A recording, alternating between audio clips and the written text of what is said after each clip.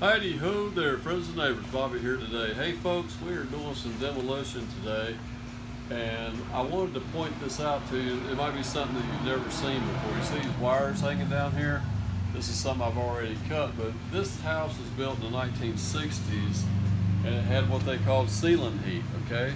Bring the camera up here, you can see that there's 2 layers of sheetrock, and on this one I've actually got one piece here to let go.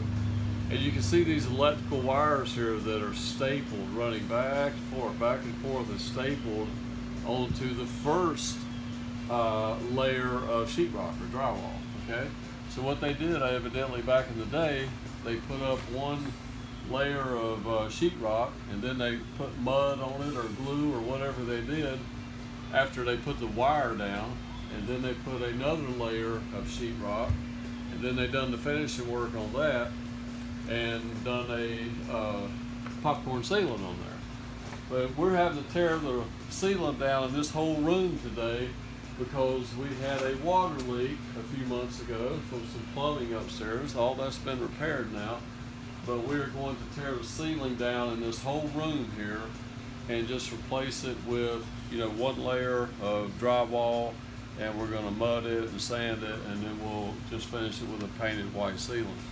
Now, if you ever run into this, guys, make sure you disconnect the power on this because you don't want this zapping you.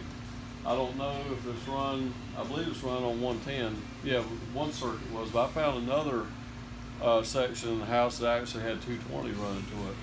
But we went ahead and checked it at the controller over here. We flipped breakers until we had all this cut off. And when we're done here, we're probably going to go ahead and remove that breaker from the power box, just so no one will ever go back and try to flip that back on.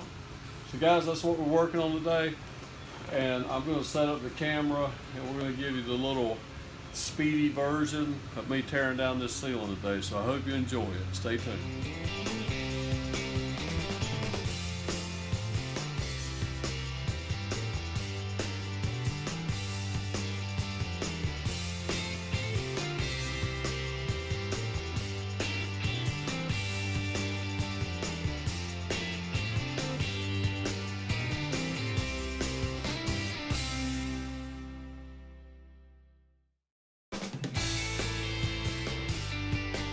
Okay guys, that was the fun part, buddy. I love doing that. Destruction, demolition.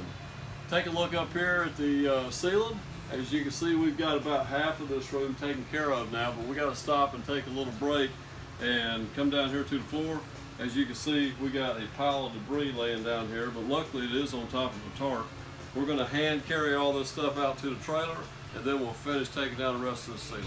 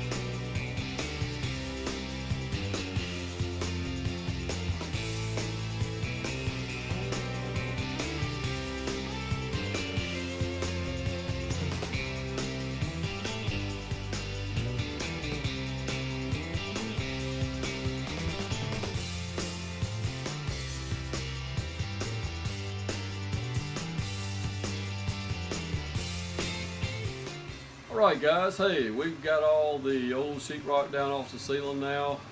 We got to put the rest of it on the trailer here, and we're going to call this little part complete for today. And we'll have to get back in here another day and clean up all the nails and everything, and we're going to order up our sheetrock and get it here so we can hang it up and start mudding. Maybe we'll make another video for that on a different day. But I will tell you this, I actually got smart on the second half here. I decided to try to peel the one piece off of there first, and it actually come off pretty good. And then as you see, I was able to rip all that wiring down before I ever started pulling off the upper piece that was actually attached to the floor joist. So that seemed to work a little bit easier, so we kind of learned as we went on this project. It's the first time I've ever done this. So anyway, there you go, a video on a ceiling with pre-existing ceiling heat, a thing of the 60s. It must not have really been that great of an idea, because I don't think they've done it too long or too very long after that anyway. But anyway, have a great day. Don't forget to like, comment, and subscribe, and we will see you next time. Take care.